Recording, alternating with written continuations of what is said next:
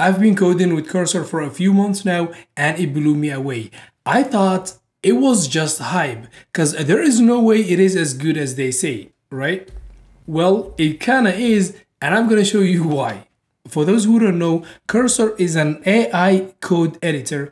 It is basically a fork of VS Code that has AI built into it. The AI that Cursor has feels really native to the IDE. It feels like it is a part of it. But anyway, so let's take a look. This is their landing page.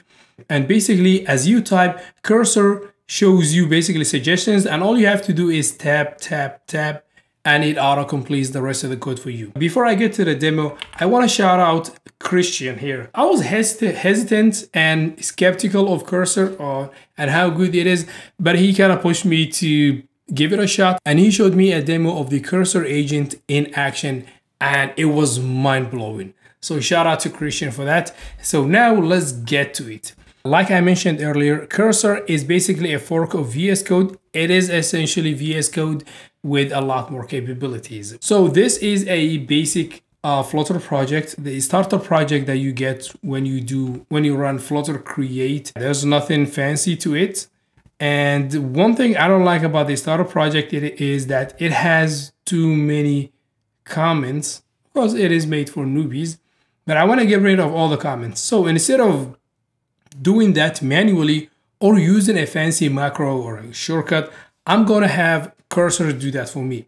So you do a Command I, that is going to open the compose mode, and I'm going to run it in the agent mode. So it has a normal one which works, I think, as a ChatGPT. It kind of gives you all the suggestions and you just copy paste and you do your thing. But with agent mode, it actually will make the change for you. So let me just say that remove all the comments, and I'm going to add a context for this file. By the way, as you can see here, it automatically shows you the files that you have open, the tabs that you have open. So I'm going to tell it to remove all the comments from the main.dart file and run. Let me zoom in just in case this is a little bit. And that was it. Now it is actually showing me all the changes that it made. So let's take a look at this. The red lines are the deletions that it is making to the file. As you can see in here, it was actually able to pick up all the comments and delete them. But these changes are not made yet. So what I can do is I can go here. I can either accept the changes or I can reject the changes. I really love this part. I really love it. It kind of works like Git, where it gives you the option to basically pick which line, which changes you want to put in.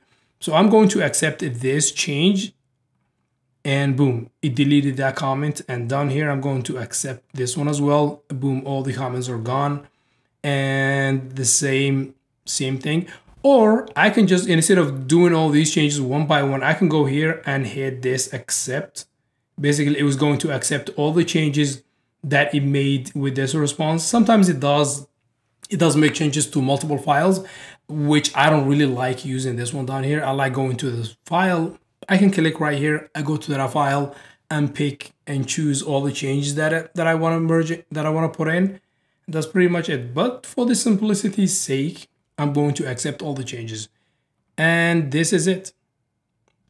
It removed all the comments from this file. Okay, and now I want to get rid of all the comments in the pubspec file. What I can do is go here, add the pubspec file as an additional context, and run the same command. Remove all comments. And let's watch it and see what it does.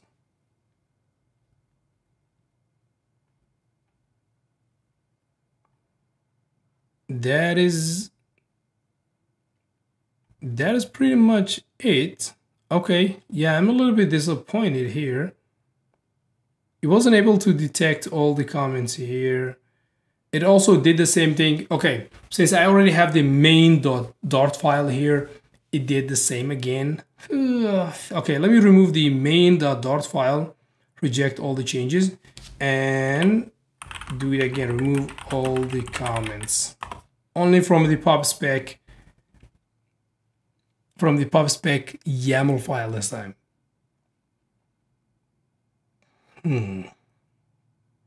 All right, so it is failing miserably with the YAML file. I don't know why. It actually did this earlier today, and it did it in one of my projects. So it's not that reliable, I guess. These were basic changes that any AI should be able to do, but Cursor is actually a lot more powerful than this, and it did help me fix some of the bigger issues that we Flutter developers face when it comes to building Android apps, which are the Gradle errors. Unfortunately, I can't demo that today because my Android build is not broken, and it is fortunate actually that I don't have to deal with that. But anyway, Cursor is a great choice when it comes to dealing with those build errors that are tedious to fix, that are easy but waste a lot of time to get right. I'm really a big fan of that. And I also used it to change the iOS app bundle ID for one of the projects that I was working on.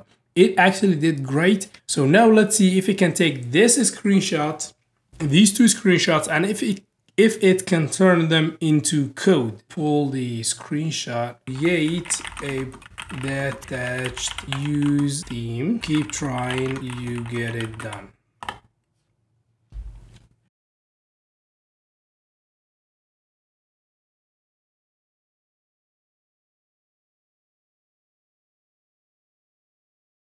It actually created a feature profile presentation directory, which is nice. Oh, screens, okay. So I'm going to blindly accept these changes without looking into them, and let's see what we got. All right, so this is what my main.dart file looks like, and here is the full screen that it just added. Okay, so I'm not a fan of these methods. Yeah, I would rather have these as a standalone widgets instead of this, but I will take it. So anyway, so let me run the project and see what it looks like. Come on now. And this is what it looks like. Yeah, what I can say is that it actually did a pretty good job.